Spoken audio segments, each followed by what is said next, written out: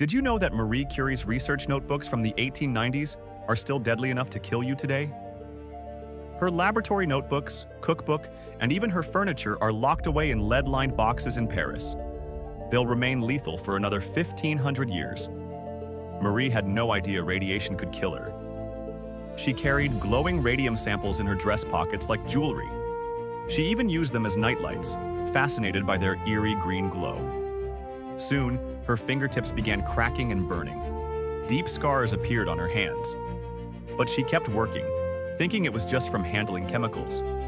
The radiation was quietly destroying her from the inside. Her blood cells died off one by one. Her bone marrow stopped working. Her organs began shutting down. She had no clue that the beautiful glowing element she discovered was eating her alive.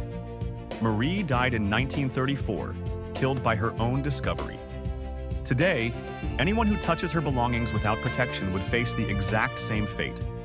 Her legacy literally glows with death,